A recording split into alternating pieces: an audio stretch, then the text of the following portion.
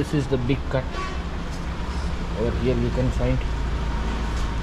So now they will do this cut repair work now, or tire repair work. See how he is cutting. ఈ విధంగా cut చేస్తారు. First టైర్ని ఎక్కడైతే కన్ను ఉందో అక్కడ ముందు ఈ విధంగా కట్ చేస్తారు. Filing process. రిపేర్ స్టార్ట్ చేసే ముందు ఏంటంటే దాని చుట్టూ ఉన్న రబ్బర్ని కూడా ఫైల్ చేస్తారనమాట. ఎందుకంటే అతికించిపోయే రబ్బర్ అతుక్కోవడానికి. కానీ జేసీబీ టైర్స్ కానీ ఇలాంటి ఏదైనా టైర్ కానీ ఎంత పెద్ద డ్యామేజ్ అయినా సరే మీరు అన్ని రిపేర్ చేసే ప్రాసెస్ అయితే ఉంటుంది. చూడండి గైస్, అది ఇంకో రకమైన ఫైలింగ్ అంటారు. ఈ ఫైలింగ్లో ఏం జరుగుతుందంటే దానికి ఉన్న థ్రెడ్ మెటీరియల్ ఉంది చూసారా, థ్రెడ్ మెటీరియల్ అంతా ఊడిపోద్ది అనమాట.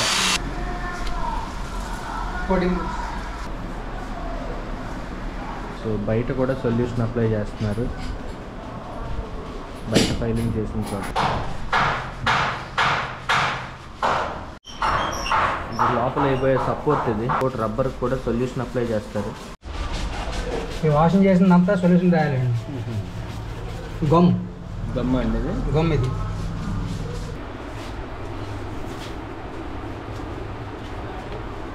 సెంటర్ మార్కెట్ కదా, అదే కదా దానికి పైన. See guys, this is the part you stitch before the rubber. This is called stitching process. This is called bonding gum. ఇందాక ఎక్కడైతే స్టిచ్ చేశారో మళ్ళీ ఆ ఏరియాలో ఈ బాండింగ్ గమ్ అందిస్తున్నారు.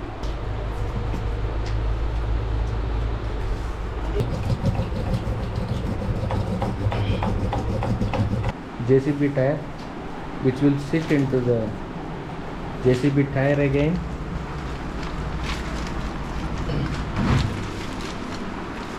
supporting patch. This is called supporting patch.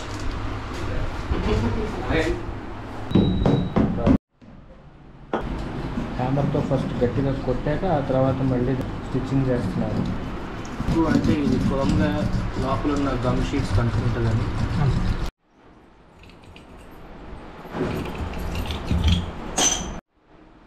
See guys, this is the biggest rubber piece which will be used to fill this JCB tire hole to repair JCB tire.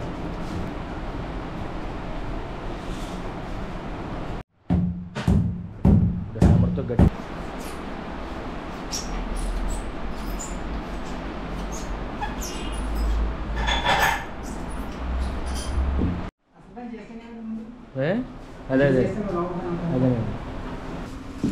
and that is the JCB tire which they have repaired until now.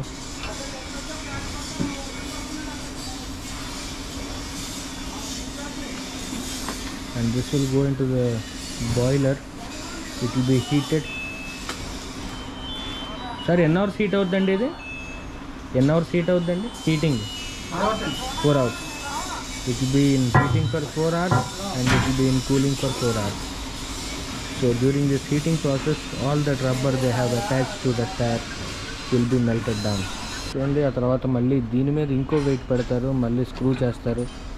Screw చేసిన తర్వాత ఇంకా pressure create అవుద్ది అనమాట ఆ air bag మీద. ఎప్పుడైతే air bag మీద pressure create అయిందో కింద అంటించిన లేయర్స్ ఆఫ్ రబ్బర్స్ అవన్నీ హీట్ వల్ల, ప్రెషర్ వల్ల టైర్లోకి మెల్ట్ అయ్యి ఇంకా చేసిన రిపేర్ ఇంకెప్పుడు పాడవకుండా ఉండడానికి చాలా వరకు ఉపయోగపడుతుంది.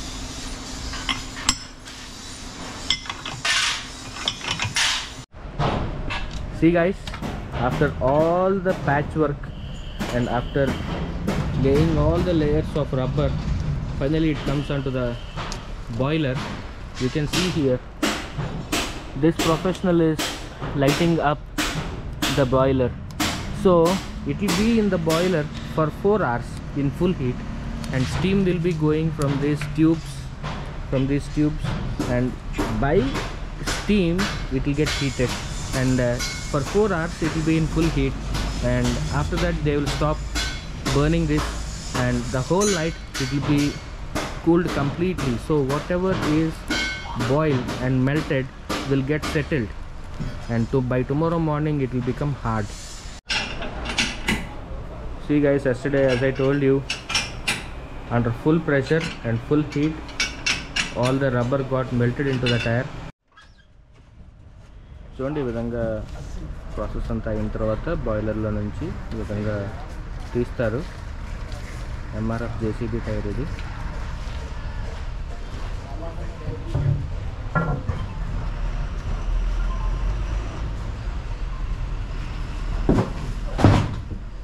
చూడండి గైస్, నిన్న మనం మొత్తం షూట్ చేసిన పంక్చర్ వర్క్ ఇది.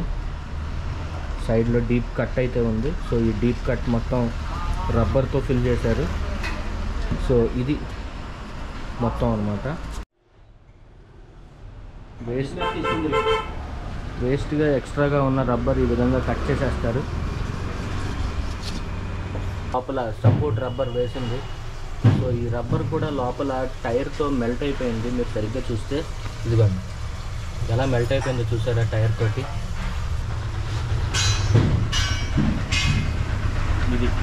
ఇది బయట చేసింది ఇది.